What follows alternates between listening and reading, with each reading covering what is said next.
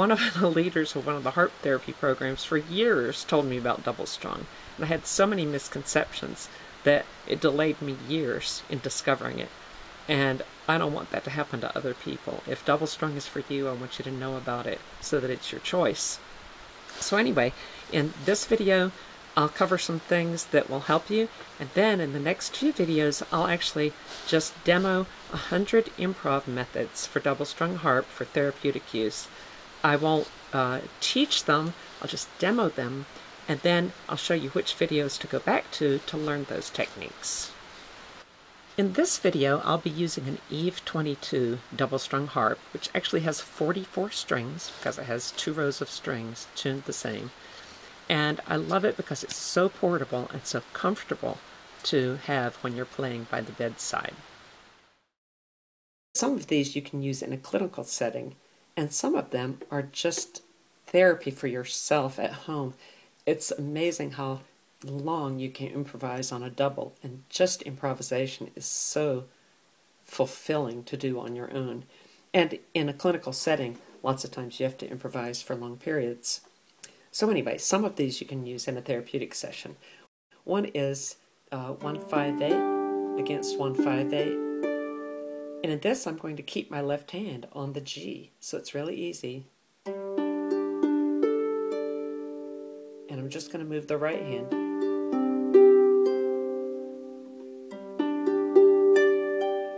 Now I'm going to echo them.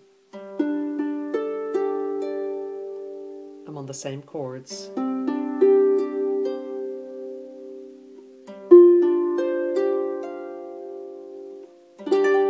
And then I can do waterfalls.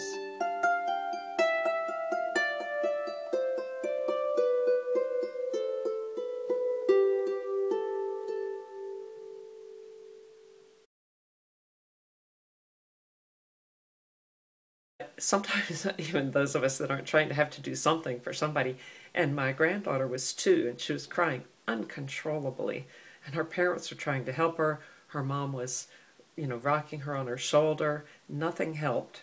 And so I got out my double strung, and with my little knowledge of therapeutic, I just tried some very simple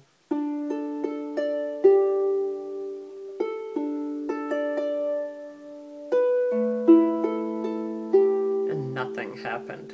So then I thought, well, she knows Twinkle Twinkle, and I think that's too lush, but I'm just going to try it, because the only way I played it was with 3 against 4, which sounds hard, but it's very lush. Double is great because it makes things, you sound advanced when you're not.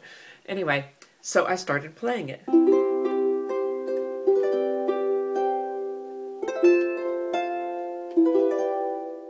Her sobbing slowed, and in about 30 seconds she was asleep on her mom's shoulder. In sharing that experience, I'm in no way teaching what to do therapeutically.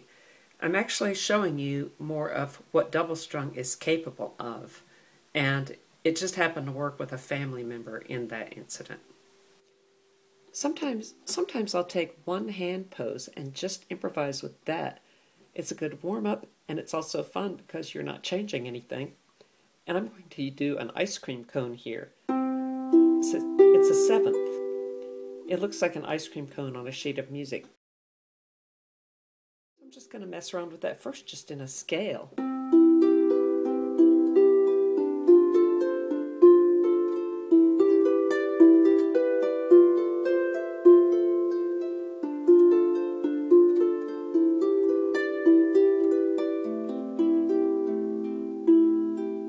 Do some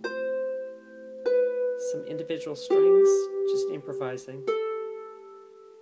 I ended on a G because that leads into the C well. I could also use that hand pose echoed.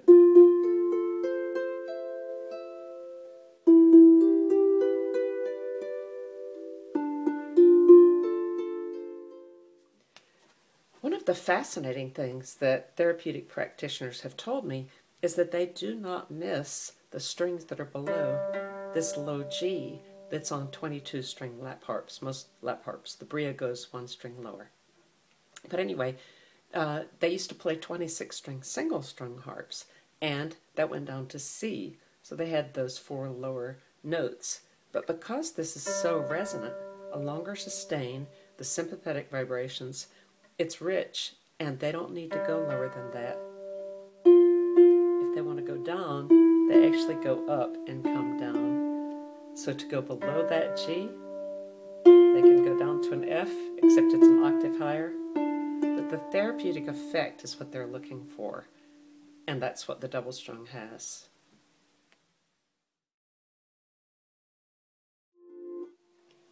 Now I'm going to use that same hand pose, the ice cream cone, but in my right hand I'll go down, my left hand I'll go up. Let's see how that works.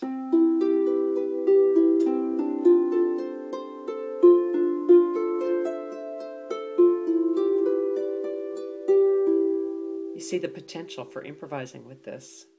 You can also use sixths in innovative ways. A sixth is an interval of 6 strings like an E and a C. So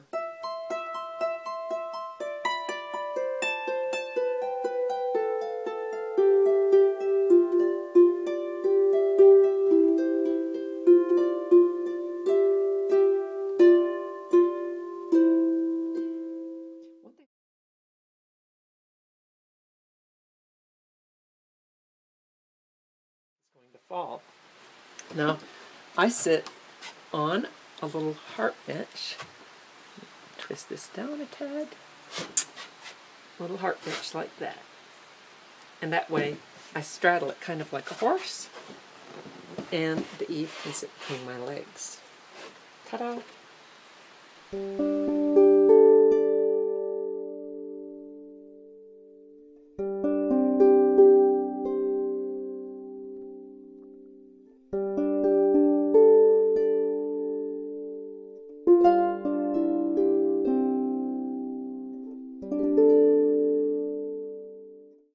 If you don't have your harp bench with you, you can use the lap harp board. You just put it on any seat and then sort of back up and sit on it like this and fiddle around with it till you can rest your harp on it. You want some cloth between the harp and the board so they won't buzz against each other. And the lip is out in front of your harp a little bit. But just mess around with it till it feels just right with your harp angled onto your right shoulder. You always want to have the harp angled in front of you so you can see the strings without bending your head over. If it was straight like that, you couldn't see the strings. And this is a great, comfortable way to play the harp.